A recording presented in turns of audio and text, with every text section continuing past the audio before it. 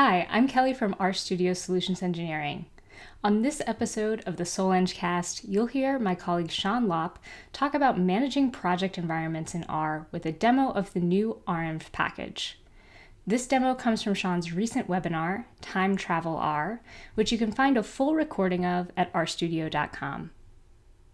In the snapshot strategy, the way that we're going to do all of this is by creating isolated per project libraries and then taking pictures of them essentially over time. I like to think of it, if you remember, there used to be those magazines where on the left you would have an image and on the right page you would have an image, and there'd be 5 or 6 differences that you try to find between the two images. The snapshot approach works the same way with environments. It allows you to take pictures of your environments over time and then safely compare and roll back to old functional environments when necessary. Now, there's a variety of tools that we can use to implement this strategy. Maybe the simplest way would just be to print out DevTools session info anytime your code successfully runs. What I want to show you today is a brand new tool called renv, which is a package written by RStudio that implements this snapshot strategy. The renv package is completely open source.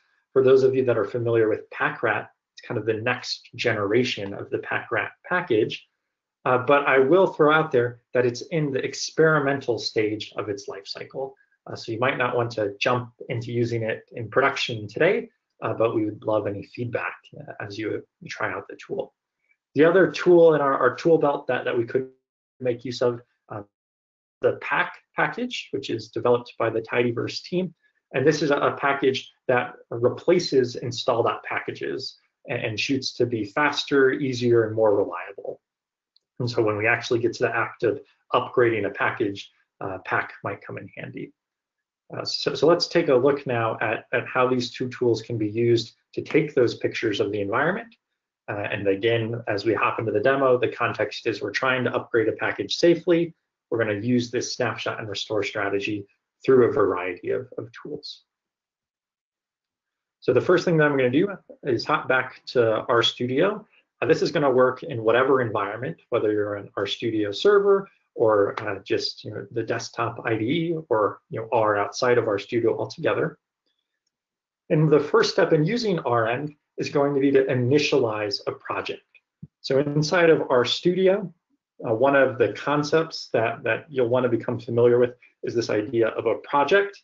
A project is basically just a jazzed up folder or directory. And so when you create a new project inside of RStudio, one of the options is to just associate the project with an existing directory. If you start out with a brand new project, you'll have something that looks like this, where you have a directory with this cool little cube inside of it. So that's the first step, is to create a project. And then we're going to initialize renv inside of this project. And the way we'll do that is by calling the renv initiate function. This function, it did a lot of work, and if you're familiar with Packrat, it did it much, much faster than Packrat ever could. And so let's look quickly at what work the renv initiate function did. The first thing it did is it created a new folder inside of our project called renv. And this folder is actually going to contain a library of R packages. So we briefly mentioned that a library is a set of installed packages. You can see the library here contains all of the Tidyverse packages. What renv did was, instead of putting that library somewhere globally accessible, in the shared baseline approach, we're creating kind of one library that everyone could use. In the snapshot approach, we're doing the opposite. We're actually putting the library inside of the project. If we look at the libpaths function in R, that tells us where R is going to look for packages. And the first place it's going to look is in this directory that's inside of our project new. So that's critical. That's giving us the isolation that we were hoping for. If I need to change one of these Tidyverse packages, it's only going to be a change for my new project. It's not going to impact anything else. That's the first requirement for safe package upgrades. The second thing that the renv initiate function did was it created this lock file. This is a fancy way of taking a picture of our environment. And so this lock file contains information about the version of R that's in use, the repositories that we're pulling from, and then a list of all the different packages that are available inside of that library we're just looking at. The renv lock file here is critically important. This is that picture that's going to provide a safety net for us over time. We can modify this lock file by hand. So if we, for instance, wanted to add some internal packages that are specific to our organization to this whole snapshot, one of the things that we might do is add a repository. So instead of pointing at CRAN, perhaps we want to point at Package Manager, our own internal repository. We could modify the file to make that change. Inside this modify command, you'll also see all of the different packages, but we don't actually want to modify the packages by hand. Instead, we'll modify the packages in the package environment by using our familiar install tools. So let me show you what that looks like. I'm going to switch over quickly to a new project, or excuse me, I should say a different project. In order to upgrade packages, you kind of have to have old packages lying around. So ahead of the call, I created this project sample one. This project has some old packages, specifically the BART package, which does some Bayesian analysis for us, is being used. And if we look at in R, the old packages command, so we can run view old packages.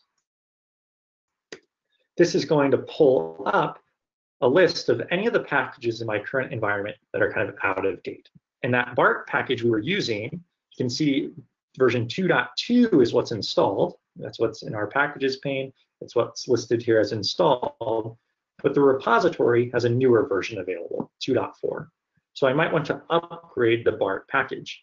And I can do that upgrade using any of the commands available for installing new packages. So I could use the pack package. I might use DevTools. I can use DevTools sister package, remotes. Remotes is a much lighter weight package that's available as a way to install things. So I could do remotes install CRAN BART to get the latest version. Or when push comes to shove, I could always just use install packages to get the new version of BART. And so if I run install packages, it's going to bring in that new 2.4 version of the package.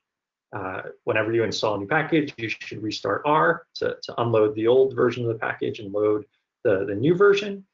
So if I now load BART, we're going to be using that 2.4 version. So I have the new version. I've upgraded the package. It looks like things are working. I'm able to load the package. So now I want to take a new picture of the environment. Remember, the goal of the snapshot strategy is to take pictures of things over time. And so I can run this command rn snapshot to update my lock file to have the new version. So if I look at my lock file, it currently has the old version of BART. If I run rn snapshot, it'll update that picture to version 2.4. Now, before I did that update, I installed the new package, I upgraded it, I made sure that it loaded, but what I probably should have done is made sure that my sample code continued to run. And so I'll do that now. If I source this file, it's running with the new version of the BART package, and unfortunately, I see here an error. In this case, the error is kind of a silly example, but this is what happens to us very often. So we upgrade a package, and then in some weird edge case of our code, there's an error. In the past, this would be very tricky to sort out. We'd have to try to downgrade a package or maybe many packages, or try to change our code, and that can be especially painful if you're under the gun to meet a deadline. That's where our strategy comes into play. With renv, we've been taking pictures of our environment. And the way that renv works is it makes it easy to track those pictures over time in version control. So specifically that renv lock file that had the picture of our environment, when my code was working and I committed it to Git, I included the lock file in my commit. And so what I can do with renv then is negotiate my commit history. So I can run renv history, and this is going to show me all of the prior versions of that lock file. So here I have an older version associated with this commit, and then I can run renv revert with that specific commit to bring my lock file back to the old point in time. In this case, it's a simple change. My lock file now has the older version of BART. For complex projects, that change might have been much more complicated. With that change done, I can now run rm status, and the rm status command is going to tell me the lock file, which records the version of things as it worked, said I needed BART 2.2. The library currently has BART 2.4. What do you want to do? And this is the point where all of my hard work, snapshotting the environment pays off. I can fall back into my safety net by running renv restore. And this is going to bring the environment back in line with the lock file, that picture of how things were working. And if I restart R to pick up that update, you'll see the version of BART is now back at 2.2, and my example code can successfully run. So upgrading packages safely is often a matter of keeping track of your environment over time, being able to fall back into those safe, isolated environments that were working, and the renv tool provides an easy way to do that. Thanks for listening to this episode of the Solutions Cast from RStudio. If you enjoyed this episode, please share your thoughts and questions on the episode show notes page found at community.rstudio.com under the screencast tag.